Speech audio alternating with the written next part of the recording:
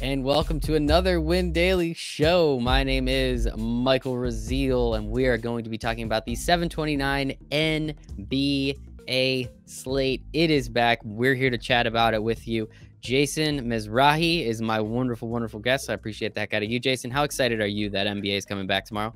Pretty excited. I had a bad slate with MLB right now, so I get to put this one into bed and start fresh with NBA. So I'm super excited about that. Got $1 million on both sides, DraftKings and FanDuel. So there's a lot of unknown. Like I was preparing to go ahead and start building lineups on Monday and Tuesday and Wednesday. And then when I started seeing all this news popping up, it made no sense to even attempt to make a lineup, because if you made a lineup already, it's pretty much dead in the water, because there's no way you made a lineup that is injury free or strip club free, whatever you want to call it. There are a lot of these dead lineups out there right now. So you got to go ahead and, refocus and look at the injuries, look at the reports and see what the hell's going on. It's going to be interesting. And yes, as Jason is alluding to, we know Lou Williams went to a gentleman's club. I actually had chicken wings tonight for dinner because apparently it is National Chicken Wings Day. So I was thinking about those Magic City wings. Kevin Harlan was also thinking about those Magic City wings. They look really good, man. Like I kind of understand. Those wings look official as official can be. Like people probably just pop off. They're not even for the gentleman's club, just strictly for the chicken wings. So now I get it. Now it makes a lot more sense. It does. It does. But still, it's pretty crazy. I love chicken wings. So if there is a place to get chicken wings, I'm at least going to try it out. So the next time I'm in Atlanta, I'll make sure to see how far away Magic City Gentlemen's Club is, and I'll make sure to grab some wings. But as we said, Lou Williams is not going to be there. Montrezl Harrell is out. Patrick Beverley's a game time decision. Zion Williams a game time decision. Anthony Davis is a game time decision. Apparently LeBron's a game time decision, but I think that's more in name than it actually is. He's playing in actuality. Exactly. He might just go out there by himself and just, Space Jam and just play by himself. Space Jam 2, baby. It's coming out. I'm going to love it. And the thing about the LeBron one, though, I would say if he is at all injured, that means his innings. Here we go. I'm back on MLB. His minutes will be limited in some capacity. Now, we don't know how many. I was on the team that I think he's going out and playing 46. You said, no, that's a little crazy. And I think I'm going to have to side with you now a little bit, but we're here to talk about the NBA. We're here to talk about the slate. We're going to hop into FanDuel here in a second, just to make sure that we can give you guys a really good understanding and really just give people a look at what we're looking at and what we're understanding, especially as we're starting to see a lot of these game time decisions pop up. So Jason, I mean, at first glance, with all these extra injuries, with all these extra reasons that guys can't play, how much weirder? We knew we had to get weird on a 2-game slate. I mean, how much wackier are we going to have to get to even attempt to try and take down that $1 million?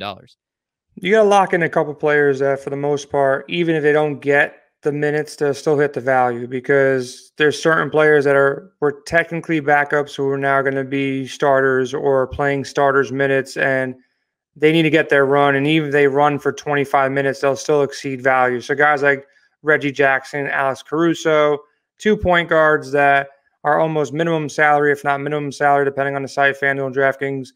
So they're, for the most part, they're safe players to go with. So you can build around there. And since this tournament is cheap for most people, $4 to enter for a chance to win $1 million, the best advice I can give anybody if you're trying to win $1 million is don't just try to throw in a lottery ticket one time. It's not going to happen. You got to build a couple of variations. So with that, try to balance out your exposure so you get enough exposure to the players you want, because the player pool is not that big. It's not that deep. But also assume that there might be a blowout here. The way this Clippers game is going with Montrezl out, Lou Williams out, I don't think they're going to go out there and plan and say, okay, we got a short bench today. Let's go ahead and run Kawhi for 40 minutes. I don't think that's going to happen. So I think they're going to pretty much balance it out. I think this game means absolutely nothing to the Clippers, absolutely nothing to the Lakers. They want to put on a quick show. They want to throw some alley-oops up. It's going to be lazy defense. It's kind of, I'm not going to say it's going to be like an all-star game type of an event, but it's not going to be, this game is game 7 of the playoffs right now. The Utah game versus the Pelicans, I think the Pelicans have the most to play for. They can't lose a game. They might be able to lose one, but they can't lose more than like 2 games to make this run into the 8th seed here. So I think the Pelicans are pretty safe, especially if Zion is out. You can pretty much feel really safe in Brandon Ingram, feel really safe with Derek Favors, Drew Holiday, maybe even Alonzo Ball. there's a lot of plays that open up if Zion is out. So that's the first bit of news that I want to see. Is Zion playing or not? Because the Pelicans are the team I want exposure to because they're the safest team, in regards to playing time because they have to win this game. Utah, not so much. I don't think they have to win this game, but they're in the best environment where this game still means something to them because they're battling those playoff seeds for the Western Conference is so tight there between 3 and 6 or 3 and 7 that they can't fall too far behind because they're going to have a tougher matchup potentially. So I think the Jazz-Pelican game is the game to target. I think this Lakers-Clippers game is going to be more of an average of 20, 25 minutes throughout the entire roster. And with that in mind, I pulled up the Jazz Pelicans game here. As you said, if Zion's playing, probably going to want to play him. If not, that really opens up a lot more doors. I guess to start out, you're trying to build this lineup on FanDuel. As you said, it's $4. We're going to have a lot of novices in there. There's going to be a lot of people that are just going to say $4 to win $1 million. Shoot, I'll throw in a lineup. I haven't played NBA DFS since March. So there's going to be a lot of people. So there's absolutely an edge to be gained. Right. So where do you want to start when building out a lineup here? Understanding you're going to be building, 15, 20, 25 different lineups potentially. The good news is last time MLB launched their Millie Maker for FanDuel, there was a massive amount of overlay. It almost turned into a 50-50 where if you entered and you beat half the field, you doubled your money or you made a little bit of money, some profit. So I have a feeling this might do the same thing. And then on top of that, with MLB, for the most part, you knew everybody was playing, besides Juan Soto, who was a late scratch, and I guess Clayton Kershaw was a late scratch. So not everybody was known, but it's going to be a lot worse with NBA. So there's people who locked lineups a week ago. There's people who locked lineups Monday, Tuesday, and today. And they're not going to check tomorrow. They're going to forget about it. They're going to think, oh, yeah, these guys are playing. FanDuel says they're playing, so they're going to be playing. And then I'm going to stay up with the news. So there's going to be a lot of dead lineups, I feel like, too. When it's a $4 contest, there will be some dead lineups that have Zion if he doesn't play, or we'll have Anthony Davis if he doesn't play, or even have players like Beverly, who's 50-50, or Montrezl Harrell, which is leaning like he's not playing, but it doesn't really say he's not playing yet. So there's certain players that will be there. So as long as you play a lineup right now and there's overlay, basically what overlay is, when they have, say, 100,000 entrants and only 50,000 people enter, there's 50,000 entries times, say, $4 of overlay in there. And it's probably going to be a lot more in this, similar to, the baseball situation that we got into. So it's a pretty safe tournament to enter, which typically it wouldn't be in a large field GPP. You really have to have like a top 10% of lineups. But in this case, I think if you play a lineup where everybody is in the game, not injured, going to get some minutes, and then you take some shots. So you make some optimal lineups, and then you make some kind of wacky lineups that, could go off if there's a blowout. If there's a blowout in LA or there's a blowout in New Orleans, either one, you got to kind of play for that because there's options for that. Yes, and when you say in LA and you say in New Orleans, it's Orlando, the bubble. Yeah, I know. In Orlando, we're all in the bubble, baby. So let's start it out. I have the Jazz Pelicans game tabbed here. Is this the place where you want to start, or is there a couple key guys that you're trying to grab in that LA game first before you fill out the rest of your roster? I like to go position by position because you have to pick 2 point guards. You have to pick 2 shooting guards, 2 small forwards. So you can leave it open, click on the point guard position, and we can start with there. The guys that are really safe right now are Reggie Jackson. So like if you're building tonight and you're not going to check your computer tomorrow, Reggie Jackson is going to be running the second team offense with the Clippers. If Patrick Beverly is out, Reggie Jackson will have a monster game. He's probably going to go 10x his value, maybe even higher than that at this price tag. So he's super safe right there. And another guy who's super safe is going to be Alex Caruso. So you have 2 point guards, minimum salary, that should get a ton of run here. And if you want to come off these guys because they might be higher owned, you can look at a guy like Moutier that might be sneaky. Frank Jackson might be sneaky, but these are the 2 safest plays at the point guard position. And I also like Mike Conley. Those are the 3 guys that are going to get the highest ownership on the slate. If Beverly plays, he's in a good spot too because he should run with the first team. He should get 25 minutes, and he's pretty cheap. So the guy that I'm not really on in this spot is Lonzo Ball at basically $8,000. If Zion is out, he gets a bump. He becomes more playable for me. But I would prefer some of the other players on this Pelican squad over Lonzo Ball because Conley, he plays pretty good defense too. It's not a good matchup for him. So Reggie and Caruso are the safe spots here. And yeah, be paying attention to what happens with Patrick Beverly. And then, of course, as Jason said, you're going to have to make you're going to have to make some weird and wacky lineups. So don't worry about taking Quinn Cook in a couple of them. Let's go, Duke. Hopping over to shooting guard. Again, we have the whole thing tabbed. It looks like there's going to be a bunch of injuries as well. And we have Lou Williams, who is out, chicken wing related. Man, if those wings are that good. Obviously, we know Avery Bradley's out. It says Kentavious Caldwell Pope is a game time decision. We'll see exactly how game time that is. So of here, again, some of those safer plays, some of those plays that you're really looking at to take home that $1 million. Yeah, so Donovan Mitchell, he'd be the first guy I slid in there at 7,200. He's going to get a massive usage against the Pelicans and an up pace for Utah. So Utah plays kind of slow, and New Orleans plays like a track meet. They're running and gunning the entire time. So Donovan Mitchell will do really good in this environment. So Mitchell is in a great spot. Paul George as well at 7,400, great spot as well. So those two guys would be guys I'm looking at. If you slide down a little bit, there is a couple guys here, more than a couple guys here that I'll have in my lineup. Jordan Clarkson, he'll run the second team anytime Donovan Mitchell is off the court. And then even when Mitchell's on the court, they're going to basically be having the ball in their hands. It's going to be, they're going to just be passing back and forth to each other. Clarkson, a great spot. I like the option of putting Mitchell with Clarkson in the same lineup because that'll be a way to kind of have some different type of ownership. Then Danny Green, starting shooting guard, not a sexy, name that nobody wants to really play, but there will be games he gets 3 steals, 2 blocks, and hit some threes, and he'll smash his value there too. So Danny Green definitely in play. Now JJ Redick definitely on DraftKings more in play because you get a bonus for 3-pointers. So I like him there, but I also like him on FanDuel, especially, again, if Zion is out, he gets a little bit of a bump, but not much. JR is in play.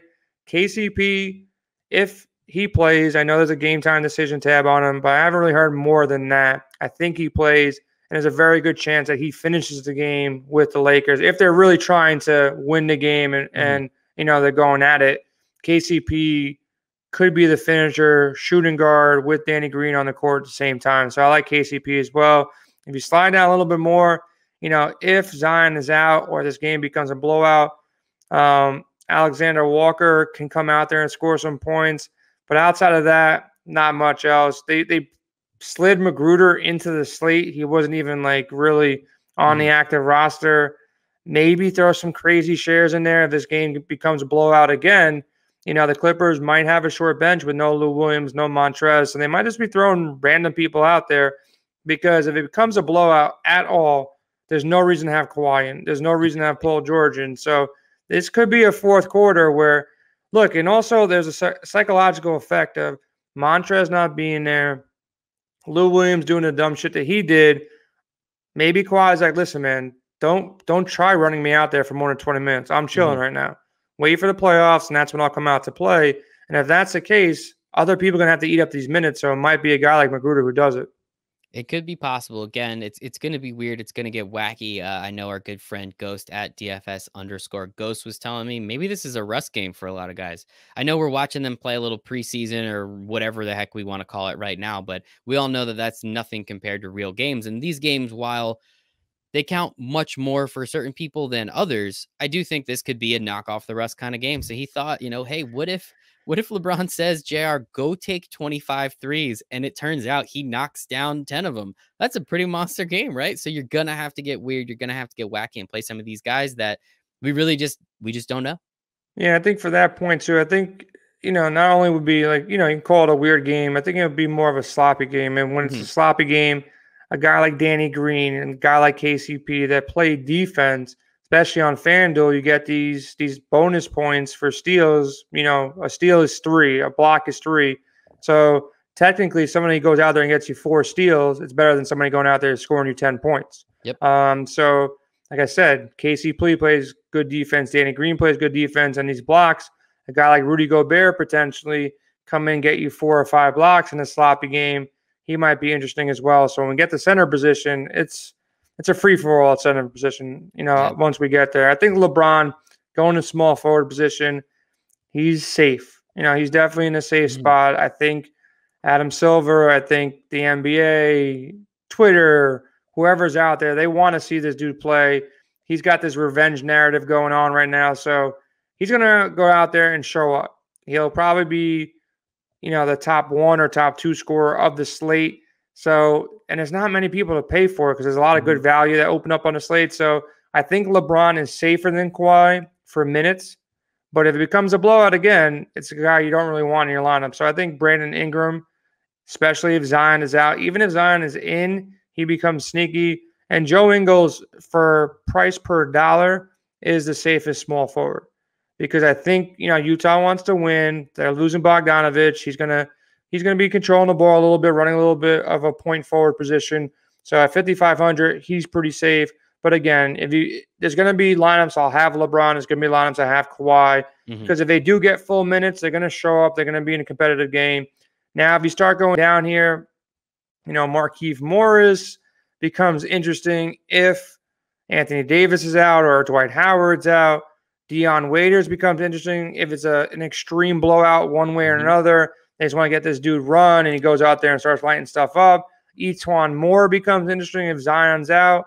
A couple people down here, I never even heard these guys' name, like Brantley, and I'm not even going to pretend to pronounce his other dude's name. I haven't seen them on any slate the entire year of NBA. So who knows? Maybe make a couple lineups with these dudes. Maybe they're going to get some run if it's a blowout, but I haven't heard these guys' name. But Fondu and Brantley, never seen these guys before.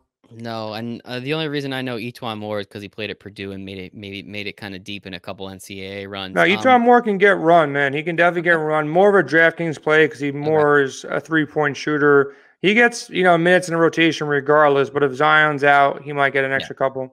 He definitely gets the bump. And I guess going with that narrative, I don't know if you saw earlier this week, but the internet was roasting Jared Dudley again, just kind of for no reason, saying that Michael Jordan could beat him, which I wouldn't be surprised. I would say so. I don't know, man. I'd throw Jared Dudley in a lineup just again for the revenge and the narrative factor, just because we always love that over here at Win Daily Sports. But all right, let's pop over to the power forward position. As we already said, Anthony Davis is a legitimate game time decision. LeBron said it was a game time decision, but we'd all know how we think that's going to play out. Zion is a coach's decision, so I'm really curious where the decision's being made. I think he is cleared to play in terms of the quarantine and being free of COVID, which is a good thing. And it also looks like Kyle Kuzma is a game time decision as well. So we are doing this now, but we highly, highly suggest that about an hour before lock, you make sure you go in and see who is playing and who is not playing, because that, as Jason said, there's going to be a lot of people that locked their lineup 2 days ago, forget about it, and then half their lineup's dead because 3 or 4 dudes end up not playing. So here in the power forward position, assuming everybody's healthy, Anthony Davis and Zion are great, and Kyle Kuzma is a nice play as well. Say they're not healthy, though. Where are we going from there? Listen, man, if people were building lineups, people already locked 150, max entered this, it's going to be like the most chaotic 2-game slate ever, because you got $1 million on the line. People are going to be stressed out. People are going to have 150 lineups. And, the problem is you want Anthony Davis in your lineup. Like, he was the first guy I wanted to pay up for. At 10-4, he's cheaper than LeBron. He's got a great matchup. Nobody can really guard him, and in a great spot. And same thing with Zion. It was too cheap, 7,100. Now, I don't know how you build lineups right now. Straight up. Like, how do you build a lineup right now not knowing if Anthony Davis or Zion is going to be playing? Because that changes the entire slate.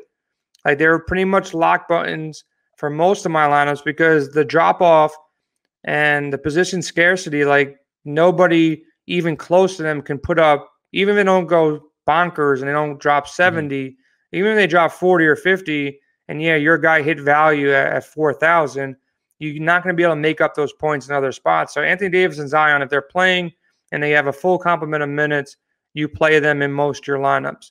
If Zion is out, you can look at Melly, who's a little bit farther down. If Anthony Davis is out, you can look at Kuzma, you can look at Howard, you can look at McGee. Any of their big men are definitely going to have to step up. Morris is going to have to play some more minutes.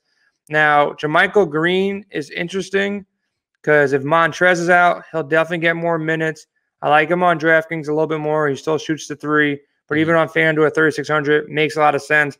If you want to go super deep, Patrick Patterson, maybe goes out there and gets more minutes now too. He can shoot the 3, get a couple blocks. You never know there too. So it's becoming a lot of question marks if Anthony Davis is out, if Zion is out, it's going to be even tough to fill out your lineup. You're going to be leaving $2,000, $3,000 in lineups, and don't feel bad about it because there's not really much else to pay for on this slate. You can stuff in, Kawhi and LeBron and Paul George and Mitchell, but it's going to be, it might be optimal to leave some money there too. So Melly, though, if Zion is out, Melly's definitely in play. Jamaica Green's in play with Montrez is out, but acting as if, how much salary do we have right now left over for this lineup in particular?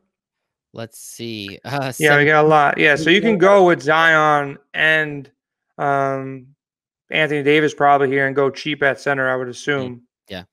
Yeah. That's probably the right move on this one. We're just filling this out for fun, as if they are out, though. So it's going to be interesting. It's going to get weird. It's going to get wacky, as we said. Just hopping over to center. As you said, I mean, Rudy Gobert, he can get a couple blocks. We know what he's capable of doing there. And the Utah-New Orleans game is going to be paced up because of how fast New Orleans goes. So we're hoping that is a positive effect on the Jazz more than it is a negative effect potentially on the Pelicans. There we go. Who else at center are you looking at now? Again, with Montrezl Harrell being out and Zubac. Anytime Zubac got like 20 minutes, he'd go out there and put up like 20, 25, sometimes 30 points in 20 minutes. He's a younger cat. He's not really an old body. He doesn't really get injured. He's not like fighting anything. So in this matchup, he's probably becomes the safest play on the slate for center. Like when I was looking at this last week, I said, you know what, I'm going to get some Zubac shares. I'm going to get some Howard, some McGee, some Derek Favors, some Rudy Gobert, and Montrez. Now Montrez is out. Zubac gets a massive bump, a real big bump. He'll go out there and play 30 minutes most likely. As long as he stays out of foul trouble, he's going to be in a smash spot. There's no way he doesn't, reach value in this situation. Outside of there, you want some Gobert shares because especially if Zion's out, there's really not much that can guard him. Derek Favors, super safe. He has a revenge narrative going against his whole team. He's had great games against Utah in the past this year. So I like Favors. I like Gobert. I like Zubac. And then there's still question marks with McGee and Howard. So if Howard's out, McGee gets a pretty big bump there too. If Zion is out, you might see some Jackson Hayes minutes. I don't know. I haven't heard anything about Joakim Noah. I've heard he's looked good kind of in practice. But who knows? They might want to throw him out there for 15, 20 minutes and see what he can do. And the guy is scrappy.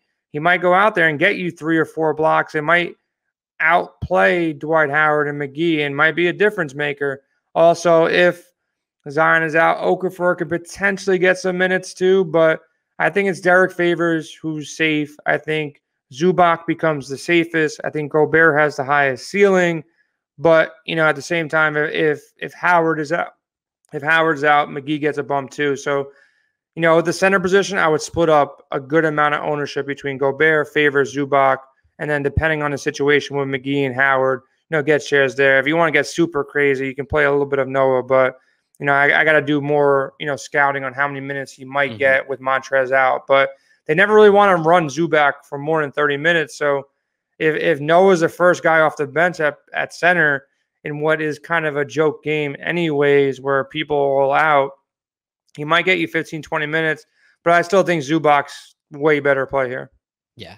Yeah, and I think again, it's going to be a lot of fun. Again, it's $4 to enter, as you said. It's a lottery ticket. Let's be honest, but at least you can put a couple lottery tickets in, and you can make some educated decisions on how to play. Again, we just quickly made this lineup. It's probably there's a boatload of money. There's still a lot of cash on the table. A lot of stuff that can happen with it. So we'll see what happens there. But that's why we're here, man. We're here to help. The good news is this. There's only 285,000 entries so far. And to fill this thing, they would need, in less than 24 hours, 600,000 more entries to go. Okay. So my prediction is if they've done 285 now, if they do 300,000 in the next 20 hours, I'd be surprised. They probably won't do that. They'll probably come around 500,000 people, and to cash this thing, you have to be in the top 245,000. So it's pretty much going to turn into a 50-50. 50-50. So your odds in a typical FanDuel or DraftKings big tournament like this, you have to finish in the top 10, 12%. Now you have to be in the top 50 to cash. So if you got the cash, and you never multi-entered before, this would be the tournament that's pretty safe to multi-enter because, don't quote me on this, but I think it's not going to come close to filling unless they start doing some crazy things. And I don't think they're going to be running Super Bowl commercials for the return of basketball on FanDuel. So, and this is a 6:30 start too. So that means in LA, it's 3:30. People are at work. They can't run home to get into this game. And there's a lot of question marks. Or a lot of people can say, screw it, man. I don't even know if LeBron's playing or Anthony Davis is playing. All these people playing. I don't want to stress out about it. So this would be the tournament to max enter. If you max enter, you can put in 150 lineups in. You have $4 a lineup, so it's $600. And there's a very good chance that you make your money back, you double up, and you have a shot at $1 million too. So that's what I'm going to do. I'm going to multi-enter.